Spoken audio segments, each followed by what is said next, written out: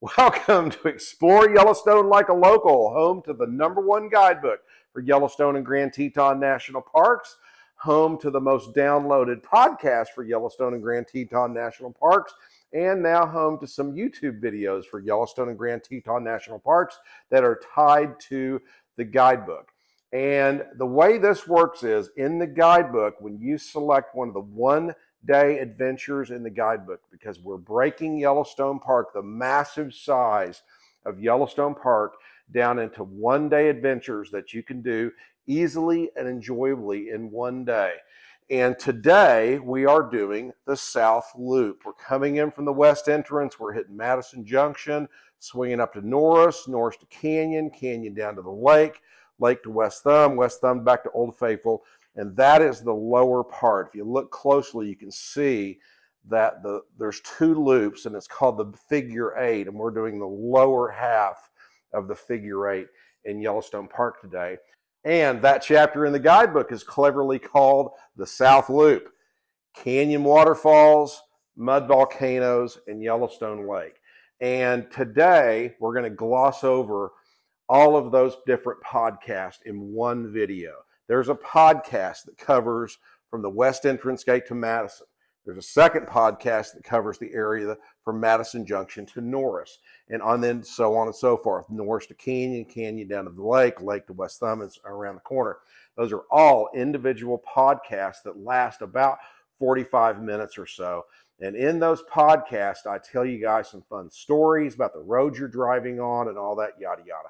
When you get to the certain stops that are listed in the guidebook for you guys, like the canyon area, the Grand Canyon of the Yellowstone, it's a not to be missed on any trip to Yellowstone National Park, because that's where Artist Point is, the brink of the lower falls, the brink of the upper falls, Lookout Point, Red Rock Point, all of these fabulous view areas right through here.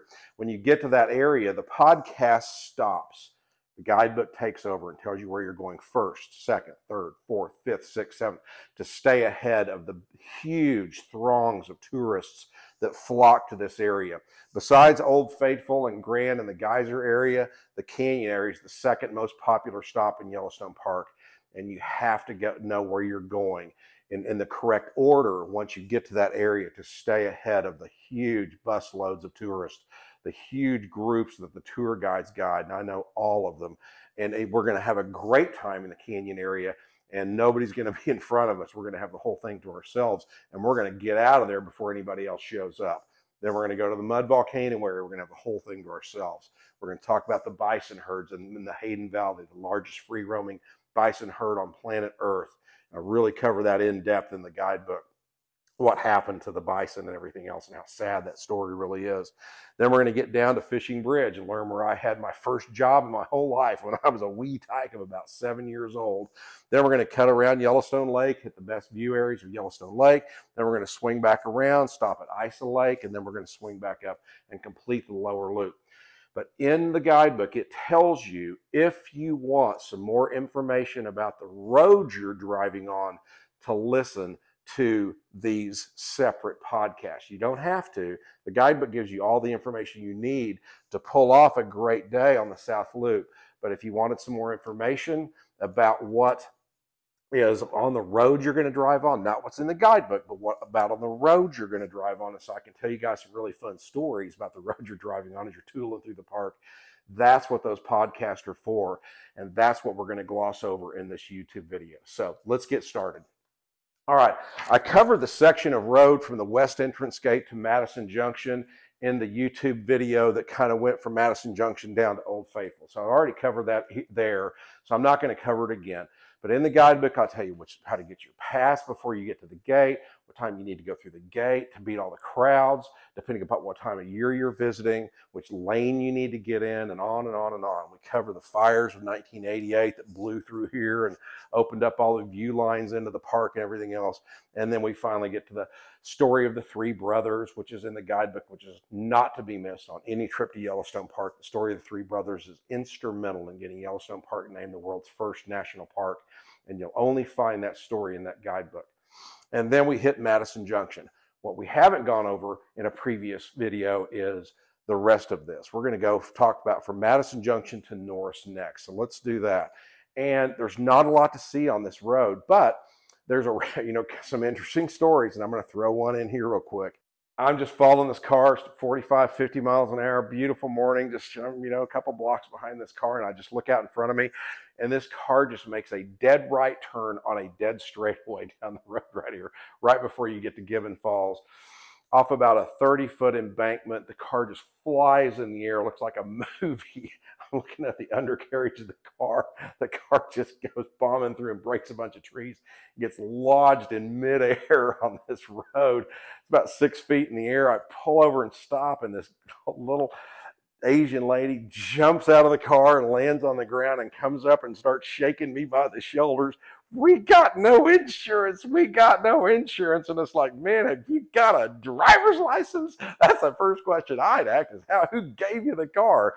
Which ended up being one of my good friends, Doug, who owns the Avis dealership in West Yellowstone. So anyway, it's a long story. I really go into depth about that in the podcast, Madison Junction to Norris. So you're going to hear more about that funny story. You can hear it there. Golly. And then once you get to Gibbon Falls, you can go up to the Gibbon Falls parking lot and walk down and take a picture of Gibbon Falls with everybody else. Or you can do what I tell you guys to do in the guidebook. I tell you where to park and to be able to walk up and get to the base of Gibbon Falls to where you can take an unbelievable picture with your family standing with Gibbon Falls right at the back of you. I mean, you're not looking at Gibbon Falls with all the other people up here. You're in Gibbon Falls taking a picture of Gibbon Falls with water kind of half-ass pouring all over you. That's the cool stuff that's in the guidebook. And if it's a warm day, you guys can go swimming at the base of Gibbon Falls. The water coming off the falls is not cold. It's about 80, 85 degrees because of all the thermal activity upstream. But yeah, I get you guys into Gibbon Falls. Great swimming area, great picture spot, and a great fishing area. And I tell you all about that in the guidebook, where you need to park, where the trail is, what you're going to encounter along the trail, and everything. All of that's in the hiking chapter in the guidebook. And then once you get past Gibbon Falls, you'll kind of circle on up through there, and there are two really, really good hikes. And in fact, I consider one of the best off-trail hikes in all of Yellowstone Park is up through the Gibbon Meadows. And the Gibbon Meadows are right up here, kind of about 2/3 of the way up. And the Gibbon Meadows Geyser Basin hike is not going to be found on any other guidebooks out there. It took me years to figure out how to get back there to this area and to get on the proper side of the Gibbon River, so I didn't have to ford the river and da-da-da-da-da. But I get you back to some of the most incredible pools, geysers, and everything else you can't believe are back there. If there was a road back to this Gibbon Meadows Geyser Basin, there would be 10, 20, 30,000 people a day back there crowding in for that perfect selfie in front of some of these blue azure pools. It's unbelievable. And there's a pool back there called Evening Primrose Spring. That's a great picture in the guidebook that I bet less than 100 people have seen since the inception of the park. And I bet 50 of those have been in the last 5 years since I published my guidebook. It's an incredible area. But you got to know where you're going. There's no trails or anything else. I've got a map in the guidebook, hand-drawn map. I've got compass headings in the guidebook. You can use the compass on your phone to figure out where you're going to go first, second, third, fourth in that area back there to get to some really cool areas. It's some of the most beautiful pools in the world, but you have to know how to get back there. And I get you guys back to that area in the guidebook. And then right on up the road a little bit, there's another trail that's totally suitable for the smallest hiker in your group. But I cover that in the hiking chapter in the guidebook. And it's a very popular trail where there's hardly anybody gets back to the Gibbon Meadow Geyser Basin. This trail is extremely popular, extremely well known. And I tell you when you should go on that trail to avoid all the crowds, because it can be very, very, very crowded. But you guys can go there when I tell you guys go to, and you have almost the whole thing to yourself. And then right up the road a little bit, there for a new edition for the 2024 guidebook. And the 2024 guidebook's 20% longer, bigger than the 2023. I've really added some big things into the guidebook and rewrote the entire hiking chapter and added a lot of stuff. It's a lot bigger guidebook than it was before. And then right up the road, there's a spot that is completely blocked from the trees. But if you know where to park and where you're going and everything else, it used to be one of the most popular spots in the park. You'll see these two huge parking lots, and it looks like you're just parking next to the trees. but you're not. If you know where to park and you know where the trail is and everything else, in 50 feet, I can get you to some of the most beautiful falls and most amazing rock formations found anywhere in Yellowstone Park. But you have to know where to park and you have to know where the trail is. And I've got that information in the guidebook for you. And then you'll end up at Norris. And in the guidebook and in that podcast, Madison Junction to Norris, I explain that Norris is a pretty much of a dud, you guys. It really, really is. Norris is about a 2 out of a 10 at best, whereas everything that we're heading to in the canyon area is a 12 out of 10. It's just unbelievable, not to be missed. Norris is unless you've got weeks to spend in Yellowstone Park and you've seen everything else about 3 or 4 times, then go see Norris. Norris is a dud. It's about a 2 out of a 10. Don't waste your time with Norris unless you've been in Yellowstone Park dozens of times and seen everything dozens of times, all the cool stuff dozens of times. Then go pay Norris a visit. But I can't cover that in the guidebook. I'm trying to take the best advantage of your time and not send you to duds in Yellowstone Park. So, and then from Norris to Canyon, again, there's not a lot to see. I tell you guys to take the Cascade Drive and everything over here. The Virginia Cascade Drive's really pretty. It's really worth this one-way loop road. There's only a couple places to be able to get out and take a picture because it's so narrow and it's right on a cliff. I say in the guidebook, anybody that's got a fear of heights, make sure they're on that passenger side of that car because those wheels are that far from going down about a 3,000-foot cliff. It's real. I mean, people that have a fear of heights are really get freaked out. Trust me, I've been down that road with somebody who's got a fear of heights and they don't like sitting on the right side of that car. So, and it'll dump you back out on the road. And then there are 3 really good hikes right here that are totally suitable for small kids again.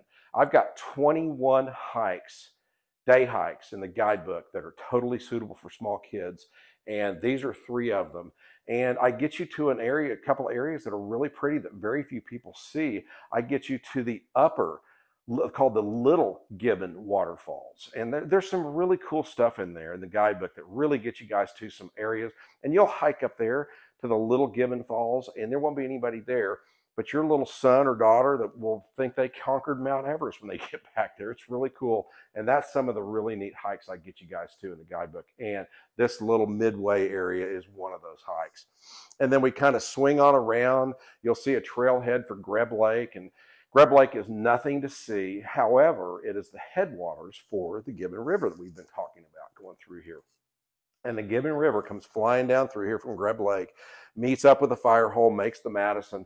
Madison swings around, gets into the Missouri, and then the Missouri gets into the Mississippi, making this giant curlicue around the United States and dumping back out by New Orleans, making it the longest continuous river in the United States.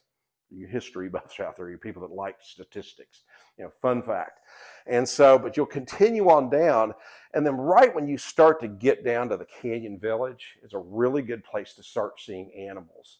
And you'll start seeing moose, which are really hard to find in Yellowstone Park. They're easy to find down in Grand Teton, but they're tough to find in Yellowstone. But there's a great place to see moose. I cover a great hike where you guys can go hiking back with your kids, what time of day you need to be there. And I swear these moose look like they just got let out of a pen. And I'm telling you, it's really cool. And there's even some campsites back there, and I tell you which ones you need to get to where these moose kind of come out at night over here. And then you get to the Canyon Village.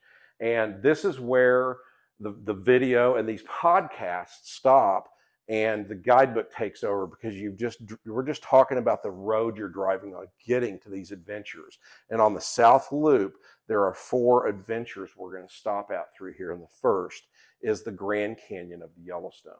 And the Grand Canyon of the Yellowstone is not to be missed. And like I mentioned earlier, I'm going to tell you guys where to go first. And then I'm going to tell you some really cool stories about that area you're visiting. And then I'm going to tell you where to go second. I'm going to tell you some more cool stories about where you're that second stop. Then the 3rd stop, 4th stop, 5th stop. I'm going to tell you how Artist Point is not really where Thomas Moran painted his world famous painting, half-finished painting from, of the lower falls looking back up the canyon. Even though it's named Artist Point, and the Thomas Moran bench is in that area. And I tell you where the Thomas Moran bench is. There's a great picture on our website and in our guidebook about that. That is not where he painted that world famous painting from. It is at a different spot in the canyon area, and I get you to that spot. And so we take about 2 hours staying ahead of those tens upon thousands of people that are right on our ass. They're about 15, 20 minutes behind us, but I get you guys there where you have the whole place to yourself. I'll throw in a quick story here for you guys. I was there in June of 2023, got to the canyon area just at the same time I tell you guys to do. And I walk up on the artist platform, the viewing area that looks back over to the canyon area and the lower falls down through there. And there's two people up there, a young couple. And I'm sitting there looking around and looking at the falls and everything, enjoying the whole thing. And there's nobody up there except the three of us. This girl kind of glances over at me and she goes, "You're Teddy Garland, aren't you?" And I said, "Yes, I am." And she goes, "I would have never believed it." And I go, "What?" She goes, "I would have never believed that you could get me on this platform and have us be the only people up here."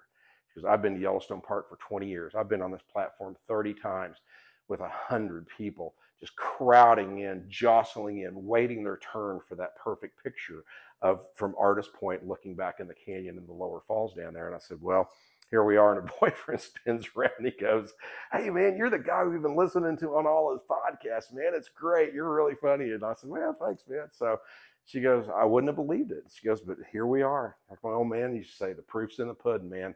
And I get you to those spots at the right time of day, too. See the sunbeams shooting down the canyon. You got the whole thing to yourself. I mean, it's just magical. It's a magical spot. And then I get you to the next spot, the third spot, fourth, fifth, sixth.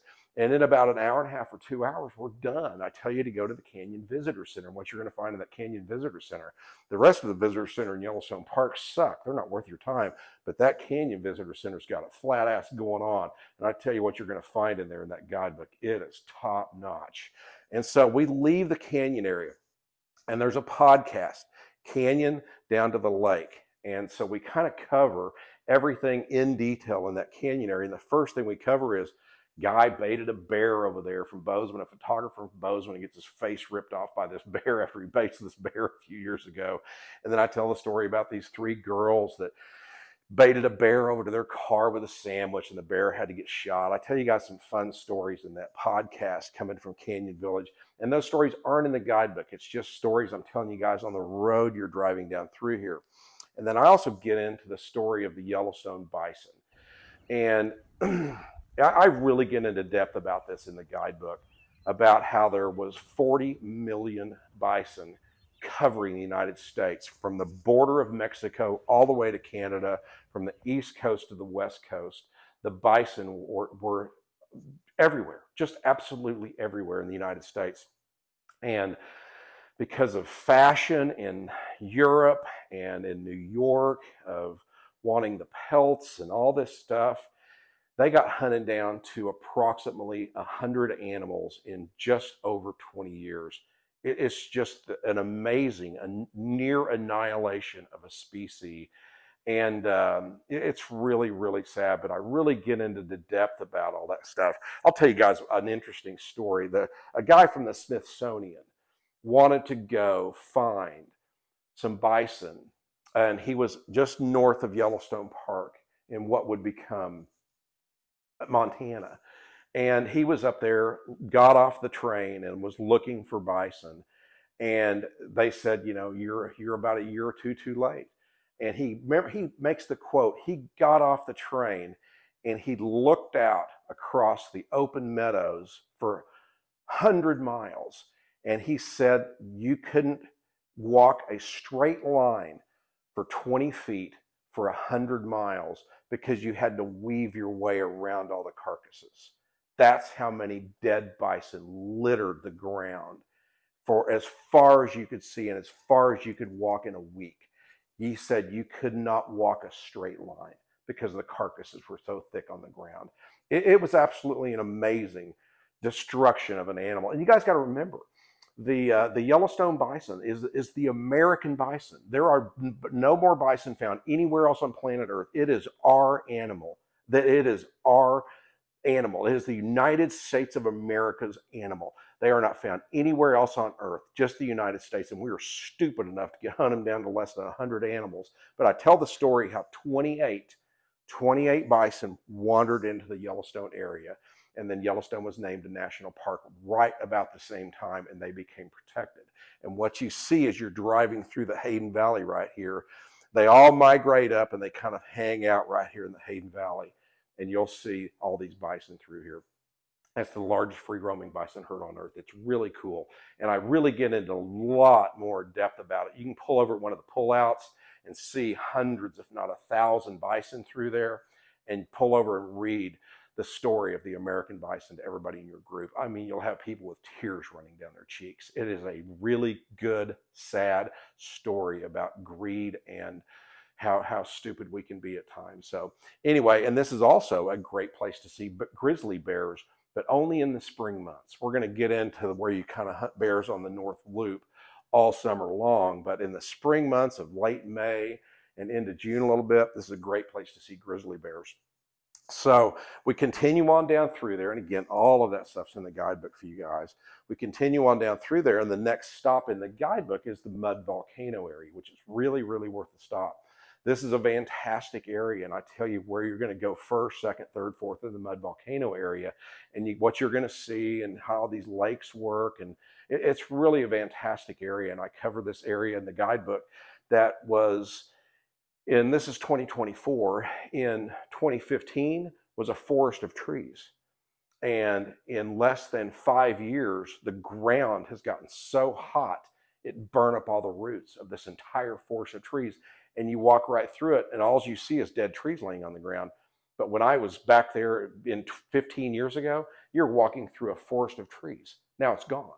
I'm telling you, the ground got so hot, it literally cooked about a football field of a forest of trees right in front of your eyes. It's amazing. It's a really cool spot. But again, I go over all that stuff in the guidebook. Dragon's Mouth Cauldron, how you can scare the kids. No. All that stuff at the Mud Volcano area. So we pick back up and we get to the lake area right over here. And I tell you where you're going in the lake area. I tell you where you guys can have the best food in all of Yellowstone Park with white linen tablecloths, a well-trained staff, and everything else. And if they happen to be closed in the main restaurant, I tell you guys how you guys can get additional food over there. There's a deli in this same little hotel, and you can go out there and sit in this giant veranda. There's a guy playing a white Steinway piano out there, playing classical music, and you're sitting out on these big cushy chairs looking out over Yellowstone Lake, and you can see all the way down to the Teton Range from where you're sitting right through there. It's an amazing spot, but I go into that, what you're looking at, where you're going, and everything else in the guidebook. And then we also kind of swing over and we cover the edge of Yellowstone Lake over here. And I tell you guys, a great place to go hot potting over here. Great place to go swimming in Yellowstone Lake, because there's some hot pots that pour their water into the frigid waters of Yellowstone Lake.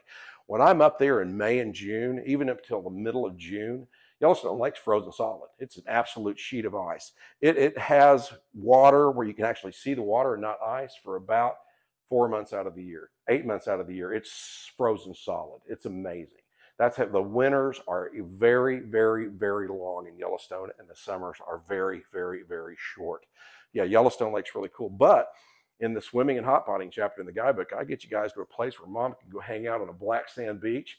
Kids can frolic around in the water and create a little hot pot, and they can go swimming in the warm waters of Yellowstone Lake, because there's geysers pouring in hot water right there. It's really cool. There's some neat stuff in that guidebook that you're not going to find anywhere else in any other guidebook out there.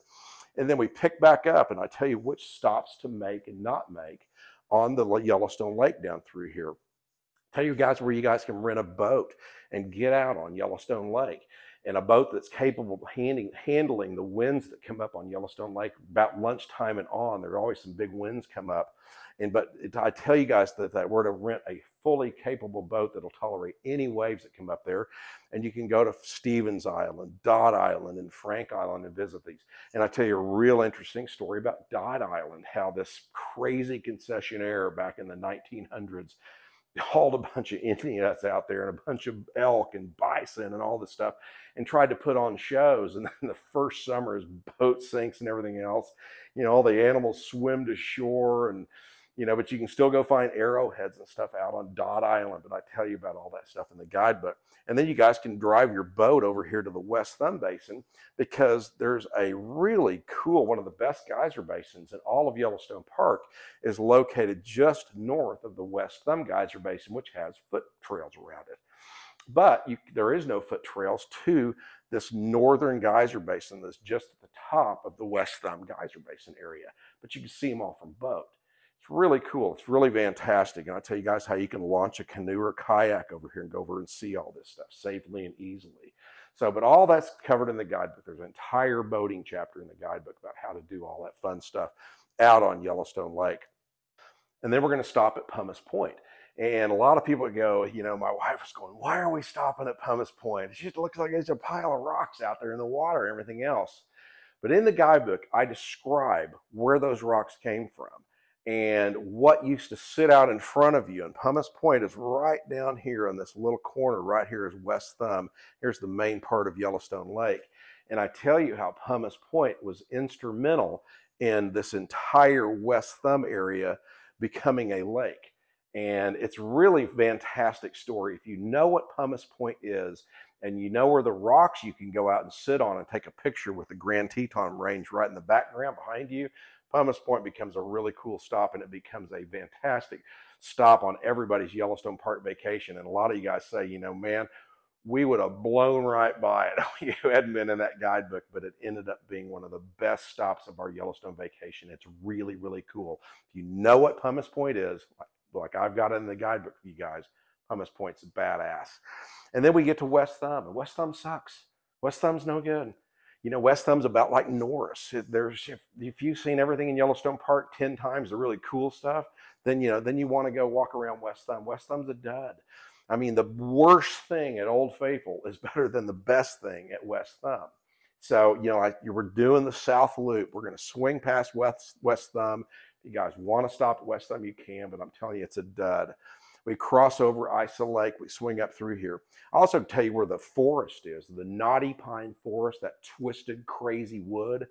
And there's a knotty pine forest. There's no markers or anything else. I just know where it is, and I tell you guys where it is in the guidebook, so you can kind of look for it as you're driving down the road.